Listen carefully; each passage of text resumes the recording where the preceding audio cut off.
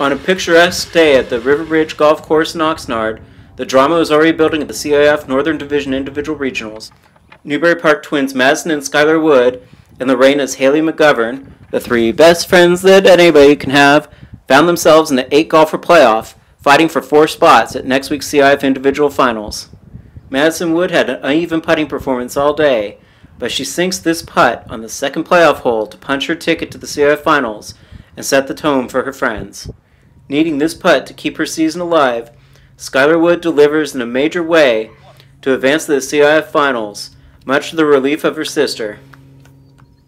Then it was Haley McGovern's turn on the third playoff. She converts this putt to advance to the CIF Finals, setting off a raucous celebration at least by golf standards. She hugs Skylar Wood, and then Madison Wood comes on the green and gives her a big hug as well. Then Madison hugs her sister Skylar, and the three friends rejoiced about advancing the CIF Finals, another weekend together after so many years of playing with and against each other. They are basically my life. Like, they are, I mean, obviously Skylar's my sister, but like Haley is my other twin. I love her so much.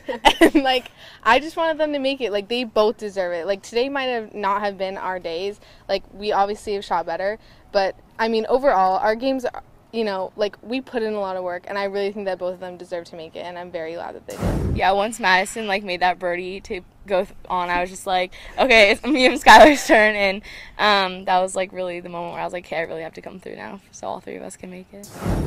Well, that was our goal from the moment we knew that we were going to get in the playoff. I mean, for me, personally, I mean, if I didn't make it, I wanted them to make it, and to have their support throughout the whole playoff was really good, and I was trying to support them as much as I could. You know, after every good shot, we were supporting each other. So I'm just happy that it turned out the way we wanted, and we can have fun in the next CIF regionals.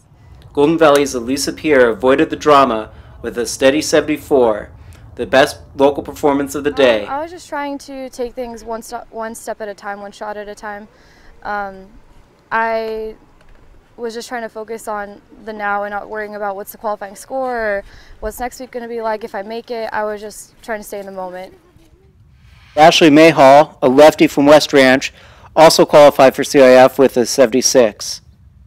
Other local qualifiers included Lancaster's Christine Songquan with a 76, and West Ranch's Bailey Mack, Harvard Westlake's Karina Kuo, and Oak Park's Carissa Toy with 77s. I've been kind of just tentative lately, so I've been really just trying to trust myself and my swing, and I think I did that well today, so I'm proud I accomplished that goal.